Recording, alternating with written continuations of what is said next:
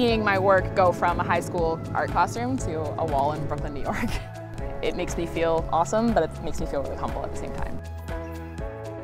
It's great that Adobe is providing this opportunity to sort of create a shift and bring more female creatives to the forefront. The idea of representing female artists and designers is just something so integral to my actual style.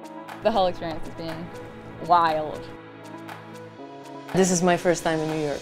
I see a lot of art, street art, and I just get inspired. I'm just inspired to create. I'm just inspired to show the world who I am.